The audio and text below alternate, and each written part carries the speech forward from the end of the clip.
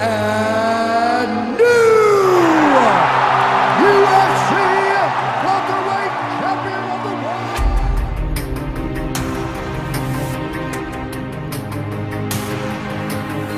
Everyone, I'm a true fighter. I come to fight. No matter what happens, I keep coming, and I'm trying to knock people out.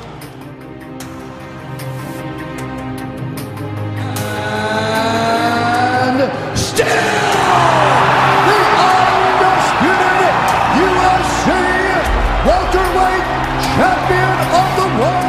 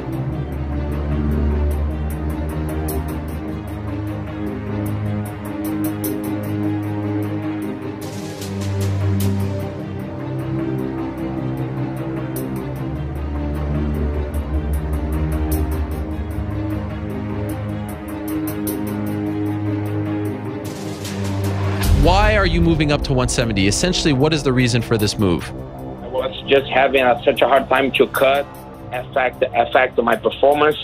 And I just want to have a healthy life. You know, I had my run for the title. I'm a former lightweight champion. And now it's time to move on and have new challenges, you know. And do you feel this is a permanent move for you? You're going to stick at welterweight now? Yeah, man. I'm 32 years old. I know I have a lot of things to do on lightweight, on welterweight now. My new division.